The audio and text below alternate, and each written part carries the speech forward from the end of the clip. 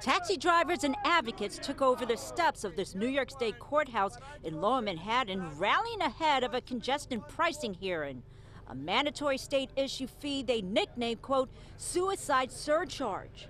According to the New York Taxi Workers Alliance, 8 cab drivers committed suicide just last year.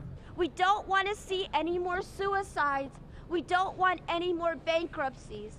We need our governor and our state legislator to show us some mercy.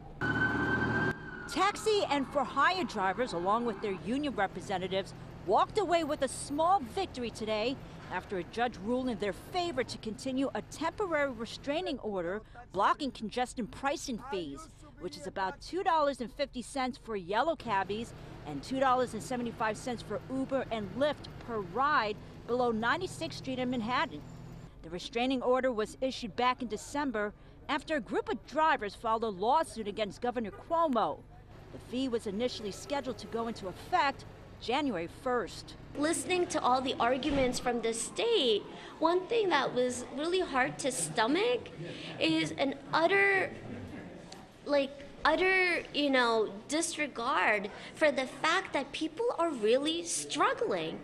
The governor says the fee will help the congestion problem and fund the MTA and its desperate need to repair their aging subway system.